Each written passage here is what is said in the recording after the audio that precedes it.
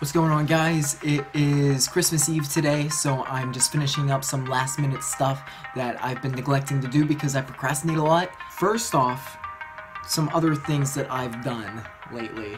I found out that my school has a 3D printer, and I was using this right before I left, so I wish I would have known about it a bit longer, but here's some of the stuff I got to do.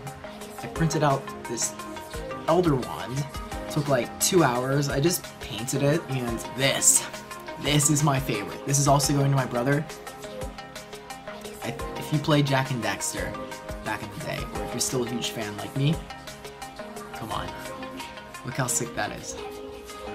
It's a precursor orb. Everything comes out black, so I painted over it. Anyway, guys, what you came here for?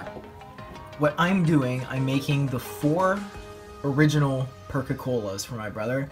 So I've had these bottles sitting in this, well, it was hot soapy water for a while, but now it's like freezing, so hopefully the labels come off nice and easy. Alright, so what I got here are 4 just regular cream soda bottles. Obviously drank everything because it tastes good, and I've kept these for about a month now, so it's about time to use them. So if everything works out right, the labels should come off pretty easily. These are different labels. They're not like paper labels, so I probably should have thought through here, because now there's like sticky stuff I'm gonna have to get off after this, but that'll come off easily. But if you soak it for long enough, you shouldn't have a problem.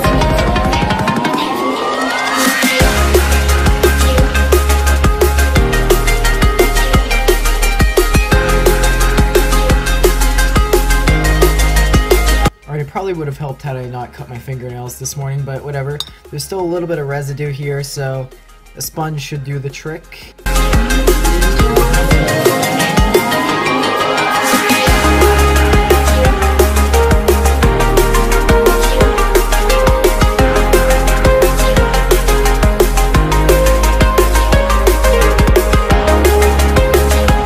We're finished with that. Got it off as well as I could. I also need to rinse out the insides of the bottles. As you can see, there's a lot of bubbles in there from the soap. There's also, if you can tell, there's gonna be little numbers on the bottom of your bottle, most likely. And if you soak them for long enough, or if you just put them under hot water or something, they should come off pretty easily. So let's see. Yeah, it's coming right off. Now that we have all 4 of these bottles cleaned off to the best of our abilities, I just got unlucky and grabbed the worst possible bottles in terms of labels, and they were just rough to come off, so it took me a bit longer than anticipated. But anyway, it's time to add the color. You can use food coloring, just a few drops will do, you don't have to overdo it. So like I said, I'm doing the 4 originals, so I have Speed Cola, Quick Revive, Jug, I'm using all Gatorade by the way, and Double Tap. Double Tap isn't this dark of orange. I'm pretty sure it's a shade of orange, but this was like the best color I could find. So what we're gonna do is just dilute it a bit with yellow. So we're gonna start off with Double Tap first. I have a funnel here to make things a bit easier. If you don't, well, it's probably gonna get messy.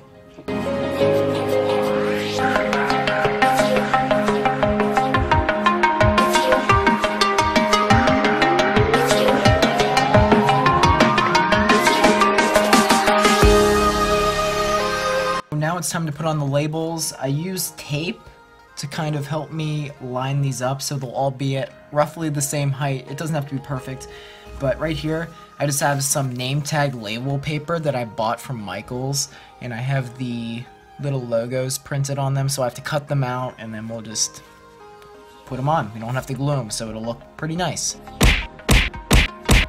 We got one more step if anybody wants to take this one step further and make these look even more legit. I went out to IKEA, and you can't really see all of it because there's just so much. It's a big jumbled mess, look at that.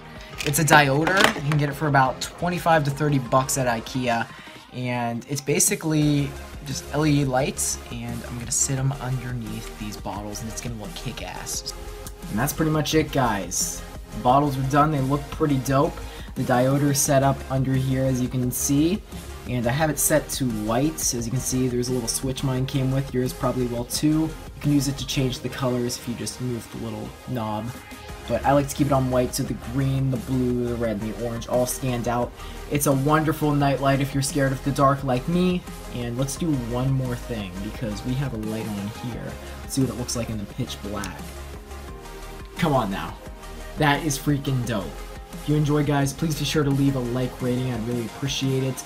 I'm thinking about doing more crafty stuff on this channel. This was a really simple project to do. Anybody can do it. You don't have to be crafty or artsy, whatever you want to call it. Thanks again for watching. Peace out.